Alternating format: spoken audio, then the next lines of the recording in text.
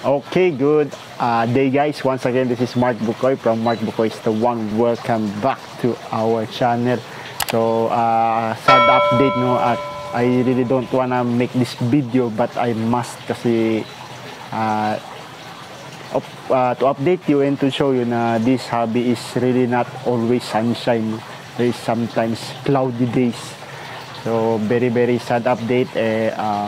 Our the new member of our family, the Ripsaw Catfish, died last Monday. Yes, last Monday, no? Oh no, last Tuesday pala. So yun, actually I was adamant to make this video kasi medyo sad nga, kalungkot. I really did my best, no? So actually recover na siya galing sa kanyang travel from doon sa saan siya binili papunta dito sa lugar namin. It was umabot siya ng matagal-tagal din yung biyahe niya, and kumakain na siya, malakas na kumain, tumataba na, nag-gain na ng weight, nag-gain na ng girth, no?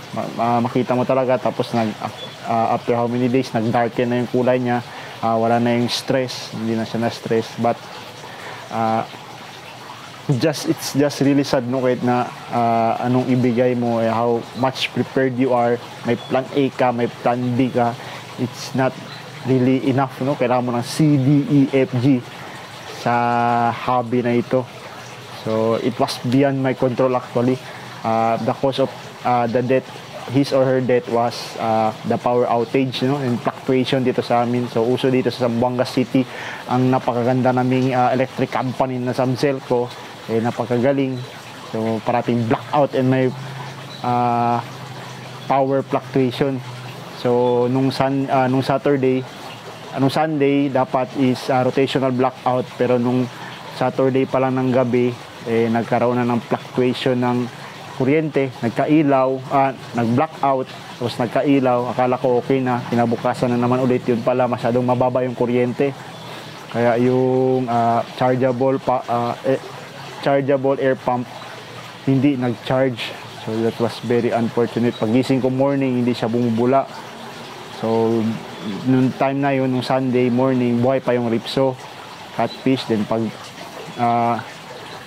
sinubukan ko i-charge, sinet up ko, but just hours before or after nung na-discover ko na hindi nag-charge yung air pump, nag-blackout na dahil sa rotational blackout nga.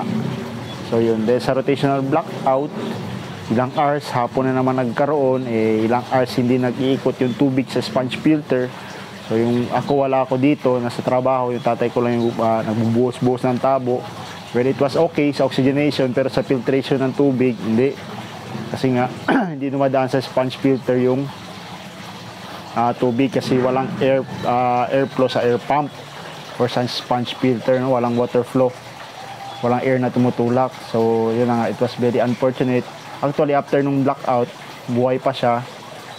Then pagka Monday again, nag-blackout na naman for ilang hours. So nagka-damage na siya nung Saturday, damage again nung Sunday. So kahit nag-water change na ako nung Monday, nag-blackout ulit. So medyo nakikita ko nanghihina siya.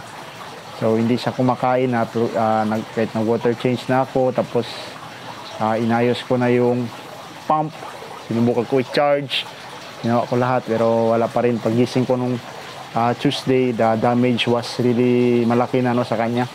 So actually, I think it was ammonia, spike in ammonia, na damage siya. Yun, unfortunately namatay siya. So masakit, no, kasi you did your best para ma-survive siya. Actually, I was really looking forward na, no, na lumaki siya, kasi nakikita ko nga na nagkakaroon na talaga ng improvement, tumataba na. Pero it was really unfortunate. So very sad, no, sa part natin, kasi not just na umaasa na tayo na magiging siya ng channel na to, magiging mascot, pero yun pa rin na namatay pa rin siya. So other from that, medyo pricey din siya, kaya medyo hindi naman ganun kamahal, pero nasa presyo, kaya medyo nakakasayang din, no? So financially, pero it's okay. So ginawa ko tong video na to to show you na hindi talaga ito always sunshine na happy. May mga times talaga na beyond our control na mamatay talaga yung mga isda natin. Well, especially that, no, na maliit pa, galing siya ang stress, pero naka-recover siya, then bigla na naman nag-blackout. So kahit may plan B tayo, hindi pa rin, not enough. So I don't wanna blame anybody, no, pero it was very unfortunate.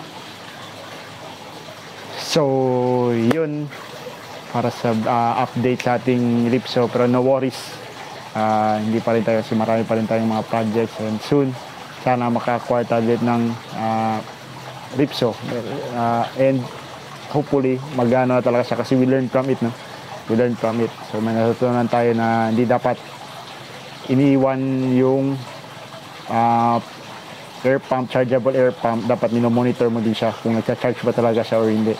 Kasi minsan din nagcha-charge dahil sa power fluctuation. Tapos may naka-ready ka ring power bank dapat parati para kung hindi mo siya mag-charge, pwede mo siyang isaksak sa power bank. Okay? So yun.